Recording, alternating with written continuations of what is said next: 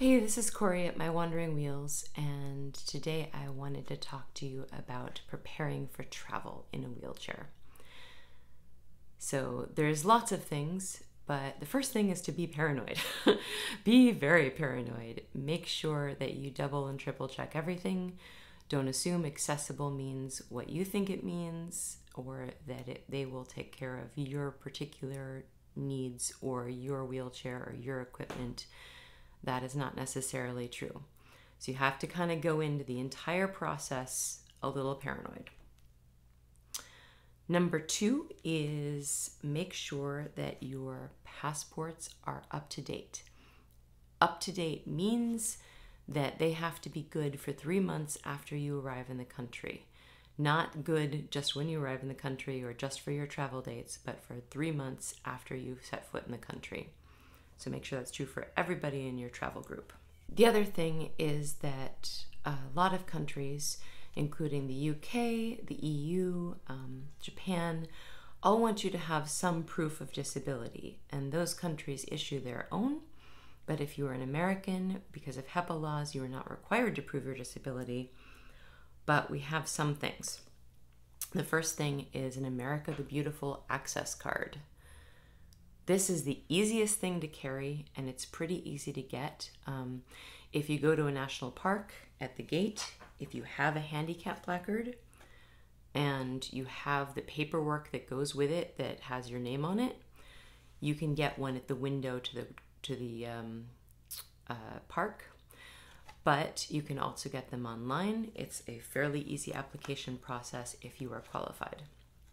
So this is the easy to carry proof, and I highly recommend getting one just on general principles. The less easy to carry proof is your placard. You need to bring the paperwork with it because this doesn't have your name on it anywhere, and they need to confirm your name with your passport. And there are other things like your disability card from the Veterans Affairs Office, documents issued by Veterans Affairs, Social Security Disability Insurance, Supplemental Security Income, your VA Disability Compensation Benefit paperwork. All of those are also things you can use, but this and your parking badge are easiest. The reason you need this is because there's a lot of discounts. There's a lot of special programs for disabled that you can only use if you have proof of disability. Being in a wheelchair is not enough proof of disability to necessarily get those. I am going to Paris, and in Paris, a lot of the museums are free if you are disabled and you have proof of disability. So things like the Louvre is free. You and one companion can go in free. And our child is under 18, so she gets in free too. But you still need to get tickets ahead. So I'll talk more about that later. Okay, so those are the documents that you need to get ahead of time. But where are you going to go? You might be surprised at some of the places that are actually accessible under the right circumstances. So my first international trip after being in the wheelchair was to Morocco. And I just typed in Morocco accessible travel into a search engine, and I got both a accessible travel company, and I also got a blog by Corey Lee that described him taking his trip. And this chair is my indoor / backup chair, but my big chair is Permobile. That's the one I need to be out in when I'm out for very long. And he has a similar chair, but I can stand and transfer. He can't. So I knew that if whatever he could do, I could do it. And I signed up with the same travel agency. They made everything possible. They had a van driver who drove us all over Morocco, both, from city to city and within cities, out to dinner, everything. Everything went really smoothly. There was a couple of hitches, but they, dealt with them pretty quickly, and everything went fine, and I had an amazing trip. So you never know where you can go. Now, there are some places like Thailand where it looks like the options are going to be things like a four-poled chair with a bicycle wheel, and you have people carrying you around all day. I did that for one day at Ben Hadou in Morocco, and it was good for a day trip, but it really wore me out, and I would not have been able to do that day after day. So, you think of what works for you travel-wise. Obviously, more modern cities are easier. Japan amazed me with their accessibility in Tokyo. They were better at bathrooms than us in the US by miles. They had amazing bathrooms there. They have like a push button and then the door slides. So that's fantastic. I was very impressed with Japan. But look at the blogs and video posts for the countries that you're going to and look for travel agencies. Now, one all over the world travel agency is called Wheel the World. They have a system where you can put in a profile and you can say what kind of chair you have and how much it weighs and what the measurements are and what you can do and not do. And then you think you're going to get a list of hotels and things when you do the search that match your profile. But no, this is not how it works. Unfortunately, you'll say I'm in a wheelchair, no steps. And then the hotel profile that you get will say 1 step. And but at least it says where the steps are. It says 1 step into the hotel entrance, or 1 step into the room, or something like that. It'll give you details. So it's best with them to book with an actual agent and go back and forth over email or on the phone. And they can talk with the hotel or the location you want to go to and figure out the details of what will actually work for you. So that's what I did for Paris. Also, what I did for Paris is I looked up all the places in Paris I wanted to visit. So I looked up the Louvre and, Saint-Chapelle and all the places I wanted to go, Moulin Rouge, and checked if they were wheelchair accessible. Now, most of them say this on their websites, but Moulin Rouge did not. So I emailed them and I found out they are in fact accessible to a degree. And they will accommodate me when I get there, but I needed to buy tickets first and then tell them my dates and everything and coordinate with them, and then they would make it accessible for me. So don't assume it's not accessible if it doesn't say anything on the website. Always ask. That helps. Also figure out how you're getting around in that place. Are there buses that take wheelchairs? Are there cabs that take wheelchairs? Does the metro take wheelchairs? Do the longer distance trains take wheelchairs? These are all things to find out before you get a plane ticket. I want to add something about where you're staying. Think about not just does the hotel itself accommodate you, but what is nearby the hotel? What's the transportation like around the hotel? In Paris, we got a hotel that's right kind of in the center of all the things we want to see, so that nothing is really more than half an hour walk/roll from the hotel, so that we can minimize taking transit and getting cabs and things like that. So that is what we're doing for Paris. There's 2 day trips that we're going to take that take a train that are separate. But for the most part, we can probably get there on our own power. That's something that you want to take into account when you're getting a hotel. So you've got your documents, you know where you're going, you know where you're going to stay, you know what you're going to see. What about your flights? So I recommend getting a flight with an airline that lets you pick your seats, because you want to be near the door and or bathroom, depending on if you're able to use the bathroom on the plane. And if you're in an airplane that, or if you're with an airline that does not let you choose your seats, that's going to be a lot harder. So pick an airline that lets you choose your seats, and then call their disability line and see if you can get a premium seat towards the front without having to pay extra for it, because a lot of times they will do that for disability. So it's worth calling the disability line when you're booking your tickets. The other thing to do when you're booking your tickets is to get the most direct flights you can with the biggest planes that you can. Little planes kill wheelchairs. On the big planes, they have a big like ramp, and they load it up in a sort of a box on the ramp, and then they take it up, and then they can keep it upright and wheel it in, and it's fine. On the little planes, the baggage handler guys have told me that what they have to do is get like 4 guys, lift up the wheelchair, turn it on its side, and then shove it into the hold on its side. That is how they break them.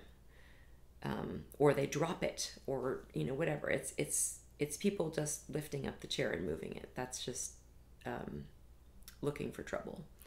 So I would probably consider driving up to 2 hours to get to a bigger airport to avoid that. So yeah, you want to book a big plane. If you are like me and you cannot sit upright for more than 2 hours, then lie-down seats are your only option for long flights. And that means that the disability tax is paying like twice as much or more for a seat. And I can't avoid that. Otherwise, I just couldn't take the flight, and I'd have to take like a boat or a train or something. So for me, that's just part of the cost of flying. I need a lie-down seat. Because I need a lie-down seat, I need to go into the seat map and check that there are lie-down seats, and only select a flight that has that seat map with those seats. I then have to keep checking back to make sure that they don't change the flight or change the plane to one that doesn't have lie-down seats. And if they do, I have to call them and change the flight. So those are some of the things I have to deal with. You also need to call the disability desk to make sure that they know what kind of chair you're using, what kind of batteries are. Be ready to tell them what kind of batteries.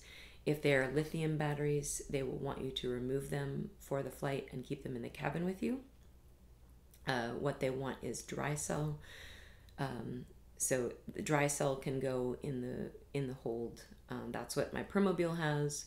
This one has lithium batteries. Those come out. They need to know the weight of the chair, the dimensions of the chair, all that. So have that ready, and you will have to tell them that either over the phone or in a form online. Sometimes they have a form you can print out and attach to your chair or bring with you to the airport. In your forms, if you say you cannot walk at all, they will want to provide you with an aisle chair. And an aisle chair, they basically strap you onto this little seat that's like this, that's about like this wide, and you are strapped down, you can't move, and they lift you up and put you through the plane on this thing.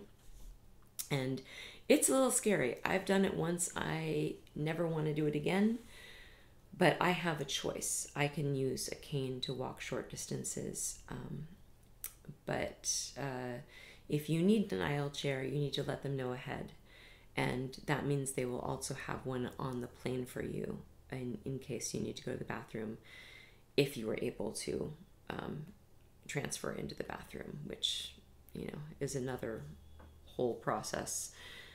I will link a video for that. And you also want to fill out what kinds of assistance you need at the airport. So all that should be on the disability line for the airline that you're flying with. I fly with United. They are, of the big airlines, second best in terms of not breaking chairs. Delta is the best in terms of not breaking chairs, at least right now.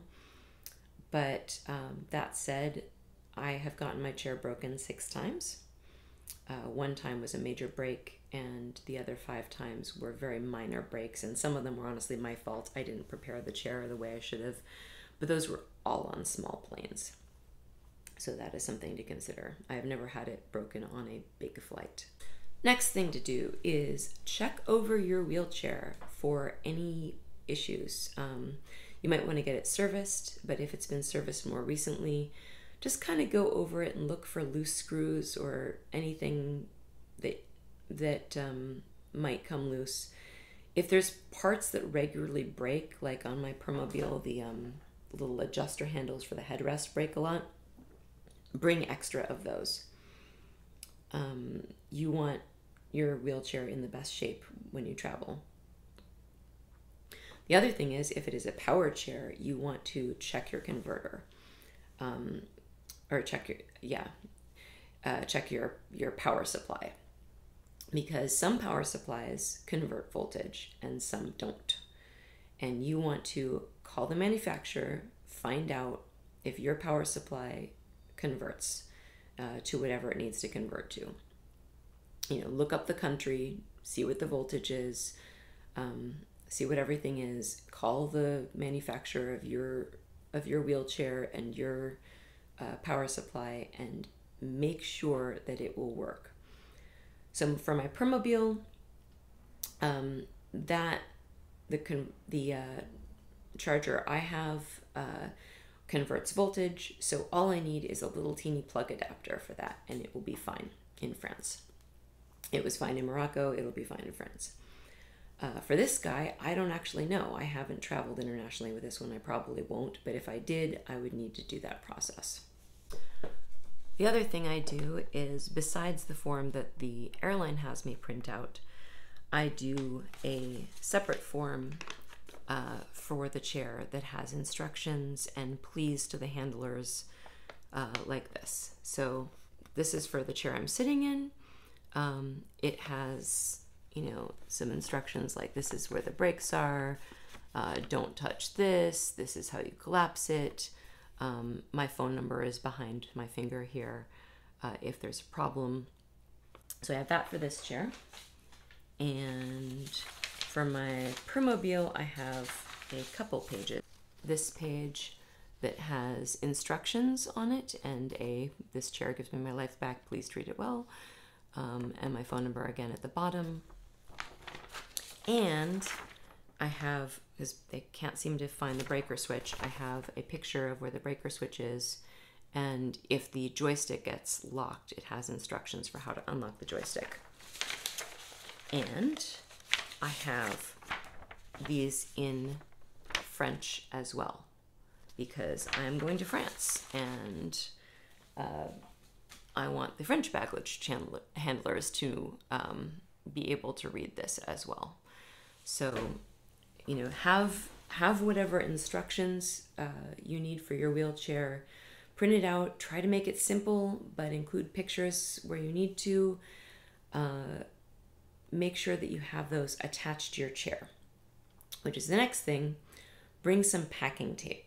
I use packing tape to hold those signs onto my chair, but I also use it to, in the Permobile, the footrests like flip up. And so I flip them up and I tape the footrests in place so that those don't get bonked during flight. I take everything off my chair, and I have the controller kind of like does this with if this is the arm of the wheelchair, the controller's like this. It can go like this and get tucked in. So I have the packing tape to tape it in place there so that they don't move it out in front where it will get bonked. This controller on this chair just unplugs, and I can just take this one off and take it with me. Which brings me to have a duffel bag that you can put all the parts that you take off your wheelchair into. Things that you might want to take off include the controller if it is removable, the headrest, your cushion. Your cushion you might want to bring with you on the flight to sit on, but you definitely don't want to leave it with the wheelchair where it can fall off and get lost. So do not leave it with the wheelchair. If you have any bags and things that you keep attached to the wheelchair, you can take those bags off and put them in the bigger duffel bag. So you need to bring a bigger duffel bag for all that stuff. They cannot charge you extra for it. It is medical equipment. It is accessibility equipment. You are entitled to bring that in addition to your carry-on bags. So those go on the plane with you in carry-on. If they try to take it away from you, say, no, this is medical equipment, it stays with me. So another thing that isn't something I need to worry about, but I know a lot of people do. So I'm going to mention it and then try to find some other resources for you. I will try to put some links in down below for this, but figure out your toileting needs for the airplane.